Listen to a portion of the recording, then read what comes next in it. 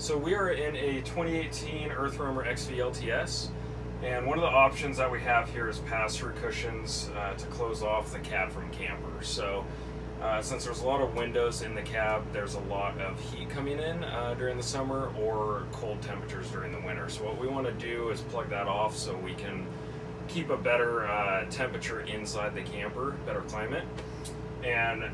by doing that, we take these cushions here,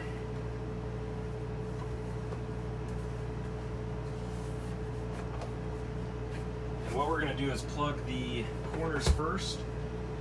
and then we're going to take the center cushion here